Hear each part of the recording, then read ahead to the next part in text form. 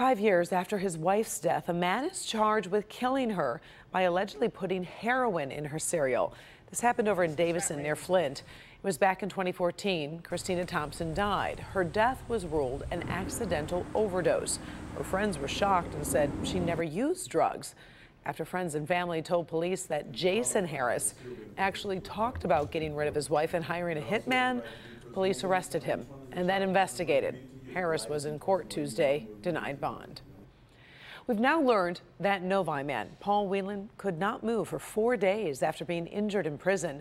Whelan's brother David tells us this. Paul has been suffering from a hernia and has not received medical attention, even though he needs surgery. We're told prison guards are retaliating against Whelan for going public with his claims of inhumane treatment. Just last week, a Russian judge extended Paul's sentence 2 more months. Turning to Waterford Township this afternoon, where police are investigating a deadly fire as a homicide. One woman was killed Tuesday at the home on North Lynn Street near West Huron. Police are looking for a man who has been seen at that house before, even as recently as twice last night after the fire. Now, he's said to have cut the grass at that house and may cut other people's lawns as well. Police say the man drives an older, rusted, white minivan. The city of Detroit has a big project to upgrade downtown's Spirit Plaza. That's the space at the corner of Woodward and Jefferson.